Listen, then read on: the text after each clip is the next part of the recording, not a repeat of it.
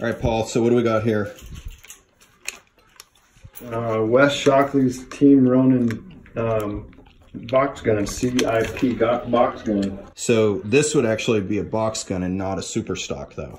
This would be a Carter machine box gun, right? And not a CIP Super Stock? It's a CIP Super Stock. But because it was anodized blue, probably by Carter Machine, you would call it a Carter Machine box gun, or is that wrong? I think Wes had it anodized himself. Oh, you don't think it was done by Carter Machine?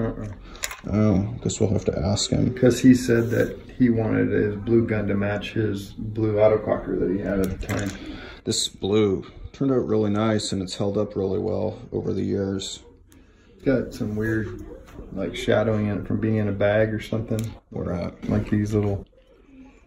Oh, yeah. I don't know what it is, but maybe it's just dirt. I don't know. I see that kind of very lightly. Weird, yeah.